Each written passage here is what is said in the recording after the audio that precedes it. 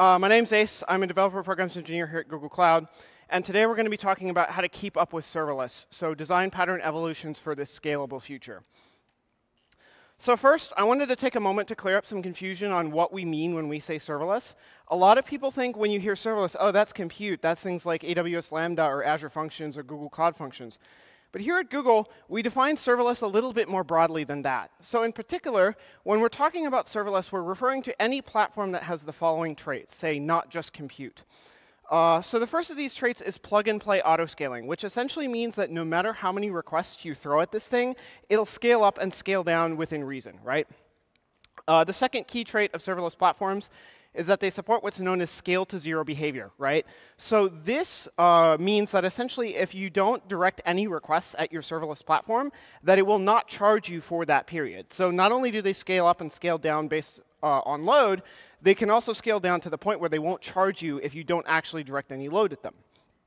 So this, combined with the typical low to no configuration experience of many of our serverless platforms, means that they have a uniquely low initial cost to get started on, especially if you're developing a totally new application. Now, last but not least, serverless platforms are provider managed, right? And what this means is back in the old days, if you wanted to say a NoSQL database, right, you had to worry about the infrastructure underlying that database as well as the database itself. Nowadays, we can say, OK, hey, Google, give me a NoSQL database. I don't want to worry about the underlying infrastructure. I want you to take care of that, right? And Google can say, yes, that's something we can do. That's called Cloud Firestore or Cloud Data Store, right?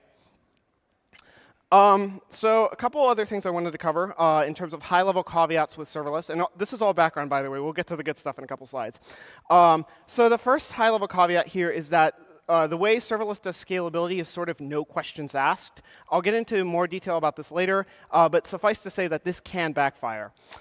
Second, the additional abstraction inherent in this serverless model means that it's typically easier to use and easier to get started with, but it's also less visible and configurable when it comes to your deployments versus, say, the infrastructure as a service model. So quick plug for serverless hosting on GCP. I just want to take the opportunity to level set everyone in the audience as to what our products are. So off to the left, we have our functions offering, Google Cloud Functions. And those essentially take tiny snippets of code and scale those to whatever the demand may be, right? To the right of that, we have App Engine, which takes applications, effectively sets of URL routes that map to functions. To the right of that, we have our newest serverless product called Cloud Run, which will allow you to run containers in a serverless and scalable manner, right? Now, those three are our sort of true serverless options, if you will, because they support all three of those traits. To the right of that, we have some serverless-like options, such as Cloud Run on GKE, Google Kubernetes Engine, or perhaps even raw GKE itself. And those are not quite serverless because they don't have all of those traits. In particular, they require some degree of management. They are not provider managed. But they have some of those traits, so they're sort of serverless-like in nature. Now, when you're trying to decide which one of these products is right for you, of course, there could be reams written about the subject. But generally, what you want to do is start off to the left, start off with the most abstract option, and then work your way right as you find that the abstract options don't fit your needs for whatever reason. So enough about the sort of intro. I wanted to take some time now to go over some common patterns that we'll see within our patterns ourselves, sort of meta patterns, if you will. So the first common trait that we're going to see in these patterns today is we're going to see lots of asynchronous behavior. We're going to see lots of things like message queues, right? Second, we're going to see lots of decomposition. So we're going to take these large tasks, decompose them into many smaller ones that can then, third, be distributed amongst a series of many machines. So fourth, we can have non-serverless components in our serverless architectures. There are a lot of caveats to this, which we'll kind of touch on in a later slide. But suffice to say, yes, it can be done. And last but not least, I kind of alluded to this in the previous slide, self-hosted primitives like databases are increasingly becoming provider managed. And the so what of that is you, the developer, is less concerned about the ops and more concerned about whatever the platform does, right? So you're not thinking of this as, oh, this is a NoSQL database running on a Linux instance. You're just, this is a NoSQL database. That's it, right? So in terms of the benefits of these patterns, the first big benefit is that distributed architecture gets a lot easier compared to the pre-serverless world. So when it comes to things like Kubernetes and orchestration, they're increasingly becoming sort of optional, right? If you want that fine-grained control, you can get it through things like Knative. But if you're like me, you just want to deploy an application and have it scale, then you can rely on things like serverless to kind of abstract those, that ops, that orchestration away for you. And of course, distributed architecture primitives are no different. They are also transitioning to serverless, just like the general cloud primitives as well.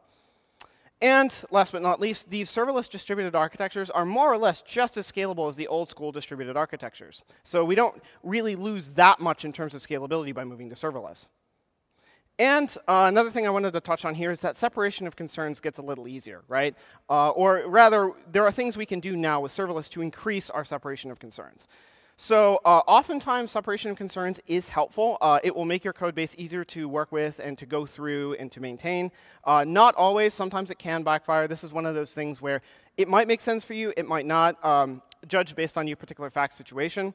And of course, serverless and these other new patterns, like the microservice pattern, allow us to achieve higher degrees of separation in our code bases. And now that we've talked about some of the motivating factors behind serverless, some of why we do it, I wanted to take a moment to touch on sort of the things that we want to change going into this serverless world, right? So, of course, there are some things we want to change, but there are also things we want to keep, right? And because we're all positive people here, we're going to focus on the things we want to keep first. So the first thing we want to keep is the presence of this idea of separation of concerns, right? So in particular, we probably, if you're coming from the old sort of application development world, you might have heard of this MVC idea, right? And essentially what that is you take a client-facing application, you break it down into 3 components. You have your models, your views, and your controllers. Now, for those of you who are not familiar with this model, no pun intended, basically what happens is your models are your database schema, your views are your front end, and then your controllers are essentially your business logic, right? Now, of course, this was a step in the right direction, but for reasons we'll get into later, we can actually do better than this pattern. Another thing that we want to keep is how we do distributed architecture. So we knew back then that it could give us less coupling and higher throughput compared to non-distributed architectures. And we also knew that it was one of the few ways to truly scale our application, simply because vertical scaling can only work up to a point, more or less, given technological restrictions. And after that, our only other option is horizontal scaling, which is by definition a distributed system, right? The last thing I wanted to touch on here is how we do things in the front end. You might be familiar with this idea of thick clients. Basically, you take all your business logic, and instead of putting it on the back end, you kind of move most of it towards the front end, right? Now, it turns out that serverless allows us to create uniquely lightweight backends, which can be a natural fit for things like thick clients and single-page apps. So, as I said, serverless backends naturally fit these existing front-end techniques. So in terms of the things that we do want to change, the things that we might want to do differently when we move to serverless, the first is client-facing app patterns and app design patterns have improved a little bit since, right? Like I said, it turns out we can use other patterns to achieve a greater degree of separation of concerns than we can with the model view controller approach. Also, distributed systems back then were notably harder to implement, right? Principally, you had to worry about ops and or orchestration. You probably had to worry about things like Kubernetes or unmanaged components within your distributed system, right? Now, also another thing was back then there were no real tools for doing lightweight event processing, right? Or excuse me, lightweight yet flexible event processing. The best you could do was something like if this then that, right? Which is good as long as its WYSIWYG approach contains whatever you're trying to get done, but the second that it doesn't, you more or less can't just write raw code on top of something like that, right? So adding your own custom logic, like I said, meant writing your entire application from scratch. So that begs the question, well, what does serverless change? What does serverless bring to the table that is inherently different than this pre-serverless world? So the first thing to bear in mind is that serverless is more capital E evolutionary than capital R revolutionary, right? So the serverless way naturally is more of an evolution of old approaches than a completely new approach in and of itself. Distributed systems, the way those work is you're starting to see increasingly serverless versions of core distributed systems primitives, so things like caches, message queues, so on and so forth. And you're starting to see the high-level architectural principles actually not change. They more or less stay the same when you move from this non-serverless distributed architecture to the serverless variant, right? And as a hands-on demo of what this looks like, So let's say we have a pretty canonical distributed system here. It just kind of accepts a stream of image resize requests, uses a message queue to load balance those across some set of compute units, and those compute units will then resize those images and do something with them, whether it's returning them back or storing them in some sort of storage or something like that, right? Now, this is the old school way of doing things. We had our message queue presumably running on some sort of infrastructure as a service. So this might be like RabbitMQ or whatever. And then that was load balancing amongst a bunch of compute units, right? Which in this case are raw compute engine VMs. Now, the downside of this is we have to still worry about that ops component, right? Yes, it works. Yes, it's scalable. But we still have to worry about the GCE or GKE ops workload. So if we move to the serverless version of this, of course, we have less of that ops concern. But the beauty of this is that we can kind of transliterate these non-serverless components over here pretty much just to serverless components off the bat, right? We're not even saying, OK, well, we have to do anything different with our message queue, or we have to do anything different, use some sort of different version of compute. All we're doing is we're taking a non-serverless component, swapping it out for a serverless component, and once we make that change, making any required code changes to mesh the two together, right? And for reference, the products on the right here, essentially what we're doing is we're taking that, again, that message queue that is running on infrastructure, swapping it out with its serverless alternative, which is something like Google Cloud PubSub. We're taking the server full compute and swapping it out with serverless compute, which in this case is Cloud Functions. So in terms of what else is new, so web front-end ideas, and I kind of already touched on this, also already fit this serverless world quite well. So notably, things like HTML templating and static file hosting haven't really changed. CDNs, whatnot, they're all still relevant. But thick clients is really where serverless kind of comes into its own, right? The idea of a thick client, a thick front end is not new. But once you pair that with the thin backends afforded by serverless, this means you can get really good meshing between your front end and your back end. So as an example of how this works sort of in the real world or with a contrived problem, admittedly, so let's say we have this example pet store here, right? So there are a couple different actions that the users can take. Those are all sort of our views on the front end, the list, buy, cart, and pay URLs. And then we're backing this with a monolith running on GKE for its sort of backend compute. And then we have a bunch of primitives or components off to the right here. So you'll see there that the first component in that list of primitives is a SQL database, right? Now, if you're thinking, OK, well, I want to scale this thing, that SQL database can scale up to a point, but I'm not going to be able to horizontally scale that, right? I'm eventually going to hit a bottleneck, and I'm going to have to get rid of that SQL database, right? You might think, OK, well, I can just migrate that SQL database to a NoSQL alternative, and boom, I'll have horizontal scalability, right? And that is correct, right? This application as it is, if you architect it in the right way, is horizontally scalable. It will scale up and scale down to meet demand. But it's not entirely serverless. You still have to worry about things like orchestration and ops, right? Because you have your sort of serverful compute, you have your serverful primitives. But if you want to sort of abstract that ops workload away, if you want to start moving towards serverless, what you can do is say, OK, well, I'm going to start with the primitives, right? And again, like we did in the previous example, we can transliterate those primitives, not even translate, transliterate those primitives from their server full options to their serverless options, right? So we might look at this and say, well, we have a NoSQL database, right? And we have a log service. And those are server full. Those are running on some sort of infrastructure.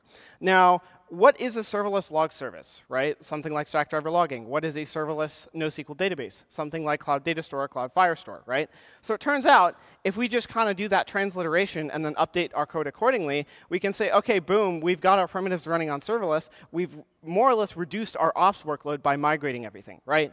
But there's still the elephant in the room, or rather the elephant in the architecture here, which is that monolith in the middle, right? So if you wanted to do a simple, well, not so simple. If you wanted to do the easiest possible lift and shift to get onto serverless, you might say, well, maybe I want to put that on some sort of raw serverless compute option like Cloud Run, or maybe App Engine, right? Cloud Run would probably be ideal if you wanted the least effort lift and shift for something like a GKE cluster, right? But you're in this situation where you're dealing with a thick client. You say, OK, well, maybe we should take the time to re-architect this so we can really take advantage of not only serverless, but the advantages afforded to us by this thick client on the front end, right? So what you can do is say, well, if we're going to go the extra mile, let's go ahead and migrate this to something like Cloud Functions, some sort of serverless compute option.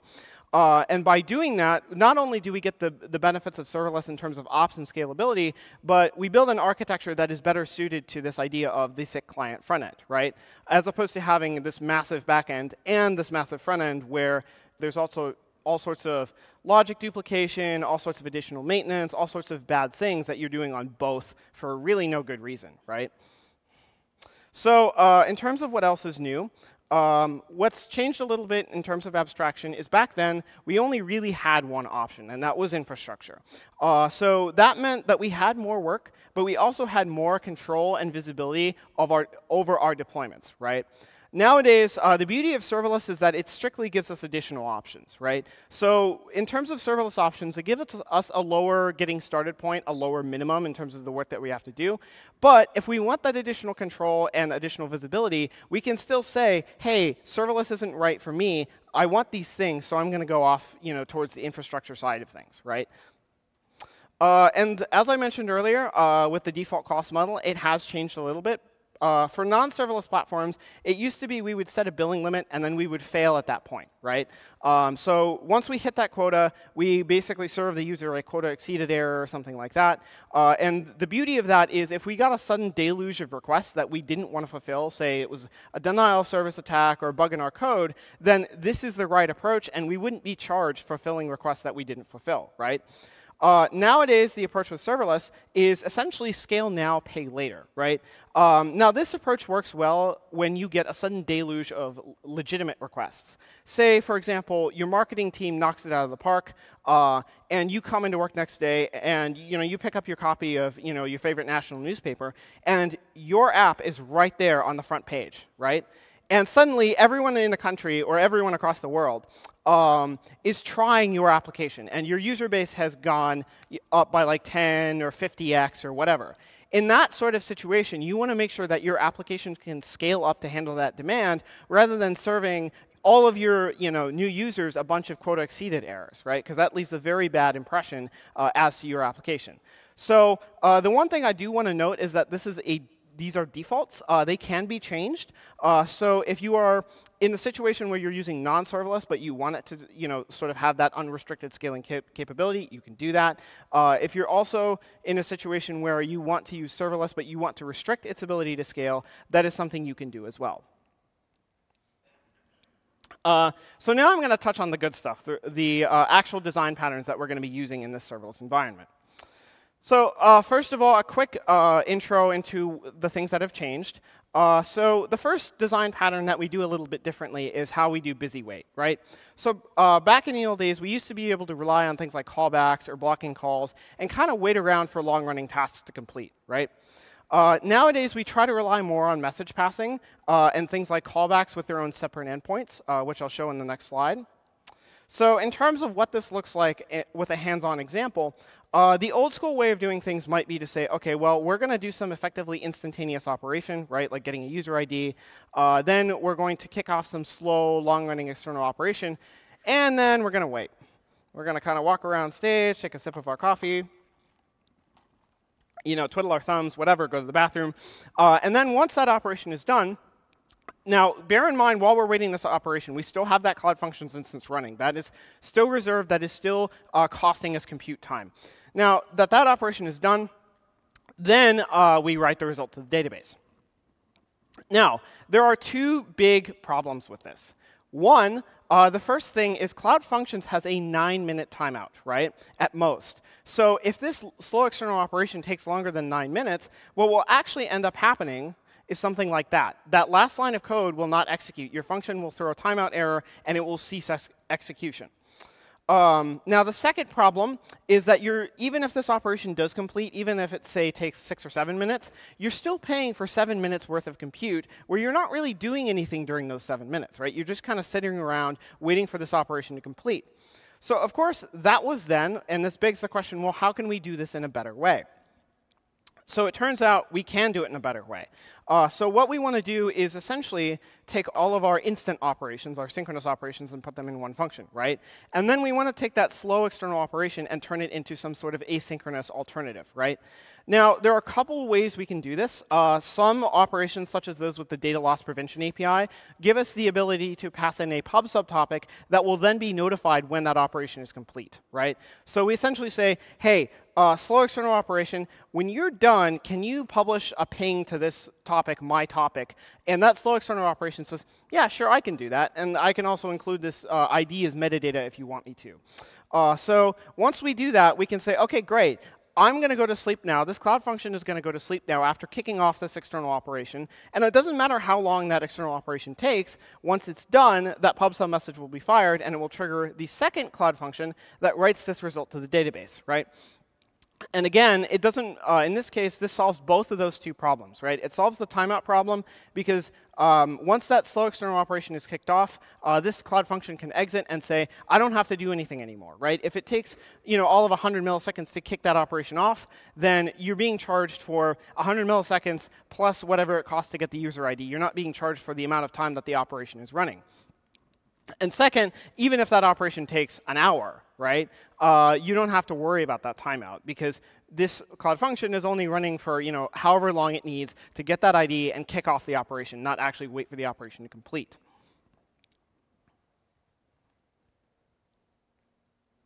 So the next pattern I want to touch on is how we do session affinity, right? And basically, the idea with this is back then we could rely on session affinity, which essentially means that if a user sends, like, say, 10 requests, that those 10 requests will all go to the same machine, right? You might be using a distributed architecture. You might have thousands of machines across your entire application, but each user will always go to the same machine, more or less, right? Now, nowadays, with serverless, that's increasingly not available, right? So a user's request may hit different machines. And this affects how we're going to store state through those user requests, right? The second thing I wanted to touch on here is explicitly machine state, right? Not just user state, but the state of the machines themselves. So back then, we could also rely on things like persistent machines. We could rely on saying, OK, I want to save this to disk, or I want to save this to RAM. And I can trust that when the user comes back, that it'll still be there, right? Nowadays, we're increasingly moving to ephemeral architectures, right? So there are no guarantees in terms of where the user is going to land. They might make 10 different requests, they might make 10 different requests, and the machine could start up and shut down and start up and shut down 10 different times, right? Even if you have session affinity, even if it goes to the same machine every time, it doesn't really matter because if that machine was provisioned and deprovisioned and provisioned and deprovisioned, then those deprovisionings can wipe state from that machine, right? And of course, going back to session affinity a little bit, that is doubly a problem. Because even if you have those persistent machines, it doesn't really matter if the user could hit 10 different machines across 10 different requests. So the solution to both of these problems is you're going to want to persist your data outside of your actual compute, right? So once that request is done, maybe you send it off to some sort of cache, or you send it off to some sort of cloud data store, or something like that. The idea is you're not relying on any state within the serverless compute option itself, because that state is essentially ephemeral. So a couple more things I wanted to touch on in terms of design patterns. So first, how we do retries has changed a little bit, right? So retriable operations, it used to be we kind of had to have our own doctor node, if you will, that would say, OK, this operation failed. I'm going to go retry that, and I'm going to keep retrying this operation until it succeeds.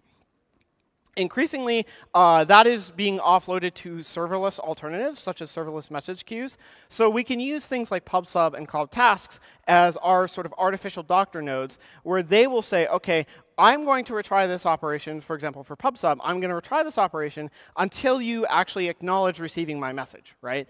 And if your operation fails, you simply say, OK, I'm not going to acknowledge that pub/sub message, and it will automatically send me another copy of that message when it's ready, right? Now, another thing that changes, I kind of alluded to this in some of the previous slides, but is how we can take advantage of separation of concerns, right? So it used to be back then we would rely on something like the MVC approach, the model view controller model. Nowadays, we can take advantage of what's known as the microservice pattern, right? And this is a little bit of a buzzword, but which we'll explain in the next slide. But essentially what it means is that we can achieve, like I said, that greater separation of concerns. So in terms of what this microservice term actually means, what we're talking about here is the idea that apps are collections of small services, right? So each service has its own narrowly scoped purpose as well as its own code base. Now, how you store these code bases is highly dependent on your particular situation, but some common patterns that we've seen, you might say, okay, well, I want to put all of my code for my application in one giant version control repo and then have a bunch of directories, each directory corresponding to a microservice, right? You might also say in your situation, maybe it's easier to set up CI/CD in this manner, continuous integration and deployment. You might say, okay, I want to put each of these services in its own repo, right? Whatever situation makes sense for you, that's what you should do. There is no one right answer here. Now, some of the benefits of this microservice pattern versus the MVC approach. First of all, we get per service control of a bunch of different things, namely things like scaling, permissions, and access control. We also get the enforcement of good API design, right? Now, this can be a double-edged sword, depending on your situation. If you're working on something that's just a quick hack, a quick prototype, you probably don't want something like this. You may not want the microservice pattern. But if you're working on a team with dozens or hundreds of people and you're trying to build something that is going to last for years, then having that consistent API enforcement, that consistent software engineering practice can actually be really helpful in terms of the longevity of those larger code bases. And last but not least, this is one of the key benefits of microservices. They give us this language and stack independence, right? So for example, if you wanted to write an application and there were 5 microservices, you could write it with 5 different stacks, 5 different languages. You could say, I want to write these 2 in Java, I want to write this one in C++, I want to write that one in C#, and I want to write that one in Node. And as long as they have a common communication protocol, such as JSON over HTTP or protobuf or something like that, then you're good, right? As long as they can talk to each other and they know each other's APIs, then you can do whatever, essentially whatever you want in terms of tech stack, right? So as an example of how this works, here's our canonical pet store again. So this is the MVC approach, right? We have our views on the left, which again are our front ends. We have our controllers in the middle, which is our business logic. And then we have our models on the right. Now, if you look at this, you'll notice that there's a lot of complexity going on between the checkout method and all these various models. In fact, it's connecting to the user method, the pay method, and the user cart, or the user model, excuse me, the pay method model and the user cart model as well. So, of course, that complexity means it's very hard for us to separate those 2 components, which kind of makes us sad, right? We can't exactly just go say, oh, I just want to reuse checkout over here. We have to kind of yank all those models out of it. So in terms of what this looks like in the microservice as app world, you might even glance at this and say, wow, this is crazy. How is this any simpler than that MVC approach? There's so much stuff going on here. But the reality is, when you look at, if you look at it in the right way, you'll start to see, OK, well, the separation of concerns looks something like this, right? So you have your pet service, which has its own database, has its own backend logic, and all it cares about are 3 API methods, right? List pets, add pet, and remove pet. So if it's its own sort of create, read, update, delete information storage service, the beauty of this is you can change whatever internal details of the pet service that you want to without having to worry about the rest of the services, right? The only time you need to worry about the other services is when you're changing the external facing APIs. Now, of course, because this is a microservice architecture, the cart service, same thing, right? You can change. You could say, OK, it's running on Java. I want to code it in Python, right? It's running on Python. I want to move it to C#, whatever. As long as that API interface remains the same, you can change essentially whatever you want. And of course, the pay service is no different. It's also isolated. Now, note that this does call out to those other microservices. So you would have to update it if those microservices changed. But again, the actual sort of inner backend logic here is totally isolated from what happens elsewhere. So in terms of bridging the gap between these 2 worlds, between the pre-serverless world and the serverless world we live in today, the first thing you're going to want to be aware of is that there's among many different problems, there's one really big one, right? And that is this idea of non-scalable or not quite serverless parts. If you have parts that are scalable but not serverless, they're a little easier to deal with. But non-scalable parts mean that you have to do things a little bit differently. So notably, what you're going to want to do is treat this as essentially what academics would call a producer-consumer problem, right? Which means you have a producer, you have something producing tasks, and then you have a consumer that is consuming those tasks. Now, your producer might be serverless, your producer might be scalable, but if your consumer is not, you want to make sure you don't overload your consumer with so many requests that it buckles under the pressure. So what you can do is use PubSub or Cloud Tasks or some sort of serverless message queue as a task buffer, right? And that buffer will kind of throttle how many tasks are coming out within a given amount of time or within a given set of parameters, and ensure that your downstream service that can only handle, say, X tasks a minute or X tasks per whatever period or X tasks at once does not get overloaded with so many tasks that it buckles under the pressure. And if you need additional sort of fine-tuned logic on top of this, you can use things like App Engine or Cloud Functions to give you that additional consumer logic, right? Now, this fine-tuned logic might be that, say, PubSub and Cloud Tasks don't support exactly the throttling policies you want, so then you have to implement them in some sort of serverless compute option, which, because it's serverless, can handle that volume of requests. Or it might be that you want to take those requests, you want to perform some modification to them, and only then do you want to send them to your downstream service, right? Regardless of which one of those situations you're in, having this additional layer of serverless compute can help you achieve that.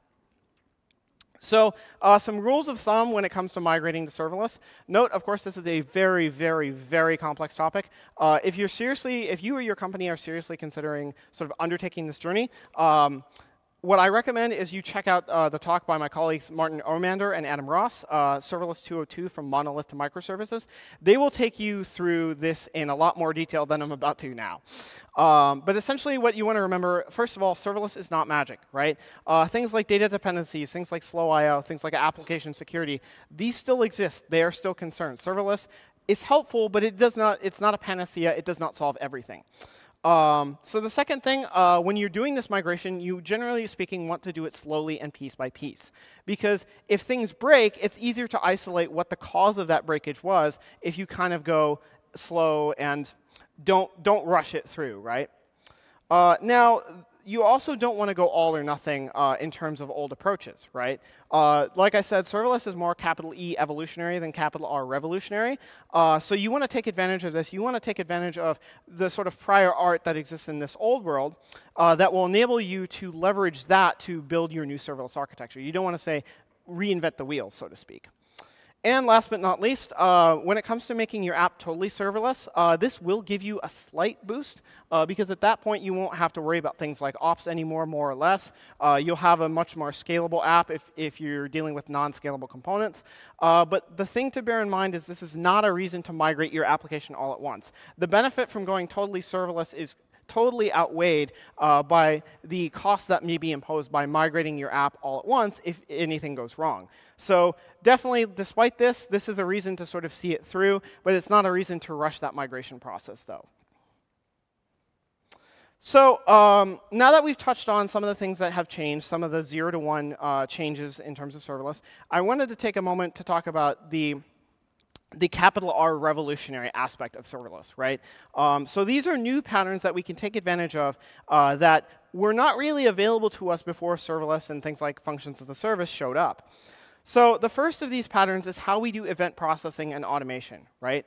So it used to be that if we wanted lightweight deployments, we had to use some sort of, well, to be honest, they didn't exist, right? The best we could do is use infrastructure, which was kind of heavyweight. Even if we said, OK, here's this 10 lines of code. Every time I get a Gmail message, run this code, right? That would mean setting up a whole entire application for those 10 lines of code. And it just really wasn't worth it in terms of the time we'd save by writing all this automation, right? Nowadays, what we can do is increasingly rely on just individual functions, single functions, and we can say, hey, all I have to do if I want to run this 10 lines of code is write the 10 lines of code and stick it up on Cloud Functions, right? I don't have to worry about, OK, I wrote the 10 lines of code. Now I have to set up, say, infrastructure. I have to set up maybe a LAMP stack or something like that. Another thing I want to touch on here is the ubiquity of events, right? So things like webhooks and PubSub are common today, but they're becoming increasingly common in the future, right?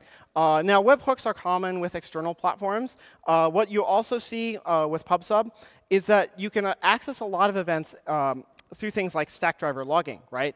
So as we mentioned previously in that busy wait slide, not all operations will have access to a PubSub notification when they're complete, but a lot of operations will instead log the Stackdriver when that operation is finished. So that's something where you can say, okay, well, I'm going to take that Stackdriver notification, I'm going to export that Stackdriver logging notification to PubSub, and then PubSub is going to use that to trigger a Cloud function, right? So essentially, and there's a tutorial on this on our site. If you go to cloud.google.com/function/docs, this is a tutorial that walks you through how to trigger a Cloud function in response to a Stackdriver notification.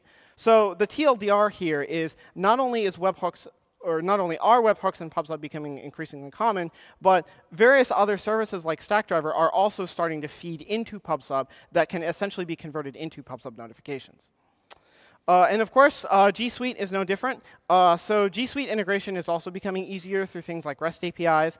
And this type of thing allows you to take advantage of line of business automation and making your day-to-day workflow more efficient using various forms of code, right? For those of you that have seen any of the automation charts out there, there's a particularly famous one from a certain webcomic. But essentially, the way that works is you have a certain amount of time that you save by doing that automation, right? Like maybe you run this task, X times a day or X times a week. It takes Y amount of time, and it would take you Z amount of time to automate it, right? And depending on those parameters, it's either worth it or not worth it to automate that task. Now, where this serverless pattern becomes really useful is if you want to make those sorts of lightweight G Suite automations, like I said, line of business automations, you can do that, right? Because serverless decreases that Z for you. It decreases the amount of time that it would take to set up an automation for a given task. Now, rapid prototyping is another thing that changes a little bit. Notably, rapid prototyping in a serverless world means that serverless is great for gluing together disparate APIs, right? So let's say you have a constellation of really powerful APIs that do really interesting things. Then you can quickly stitch them together using things like Cloud Functions and our other serverless offerings, and use that to create easily scaled apps, right? Which is great because if you build something that is the next best thing, but you don't know it yet, and you tell your friends, and suddenly, you wake up tomorrow morning and it's on, like I said, it's on a national newspaper or something because it's the best thing since sliced bread, then you want to make sure you can handle that scaling, right? And that's why serverless is great for that kind of workload. Now, a corollary that I wanted to touch on real quickly is also how we do market testing, right? So if you want to build something where you're not sure what the addressable market for it is, serverless is great because it will give you, first of all, a typically smaller upfront cost than non-serverless platforms, right?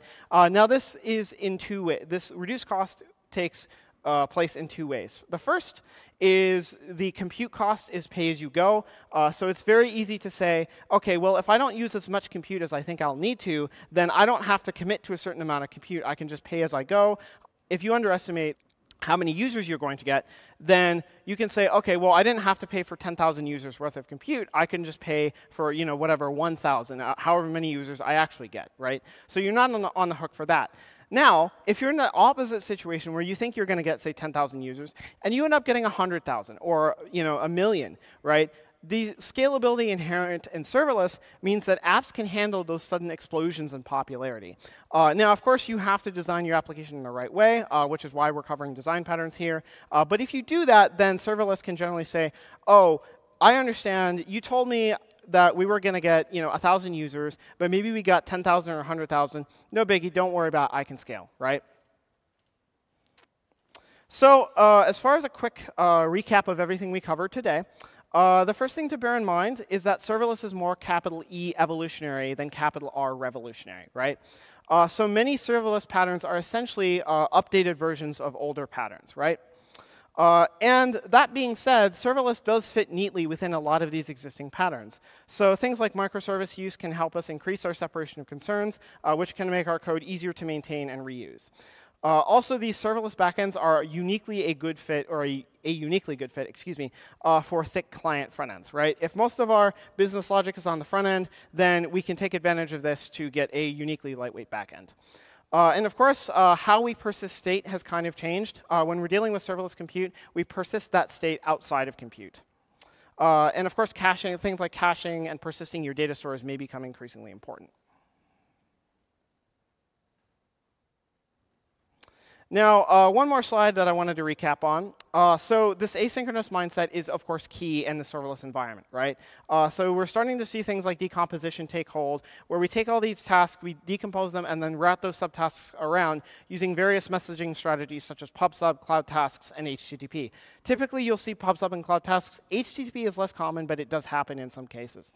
Now, of course, the benefits of this approach, you get, generally speaking, a better throughput and scaling performance in your application. You also get reduced busy wait cost if you're dealing with long-running operations, right? And as I said, not all of those operations will conform to that exact PubSub model. Sometimes you have to rely on things like Stackdriver or webhooks or whatever, but the same logic applies. Now, if you're dealing with flow control because you have to do some throttling or retry logic or something like that, perhaps you have some sort of non-scalable component somewhere in your architecture or some retriable function, that's where you're going to want to use something like PubSub. And if you need that compute, you're going to want to use something like App Engine or Cloud Functions. You may not need that compute, in which case you might just use PubSub, you might just use Cloud Tasks, something like that. Now, of course, serverless opens up a bunch of new possibilities. Like I said, it's more evolutionary, capital E evolutionary than capital R revolutionary, but it does have its capital R revolutionary aspects, right? So first of all, how we do lightweight event processing is increasingly being modernized through things like functions as a service. And second, serverless enables us to do rapid prototyping and rapid scaling at the same time. They are no longer mutually exclusive. We don't have to say, we want this to scale rapidly, so we have to set up a bunch of orchestration and do a bunch of configuration to get that scalability. We can just build our application more or less, throw it on serverless, and as long as we design our app in the right way, it will just automatically scale up and scale down with whatever workload we throw at it. So that's it from me. If you have any questions, please do reach out to me via email at fast@google.com. That's the word fast with 2 A's, or functions as a service. My team and I couldn't figure out what the T stood for. It just sounded nice. And then, of course, you can hit me up on Twitter at serverloss as well.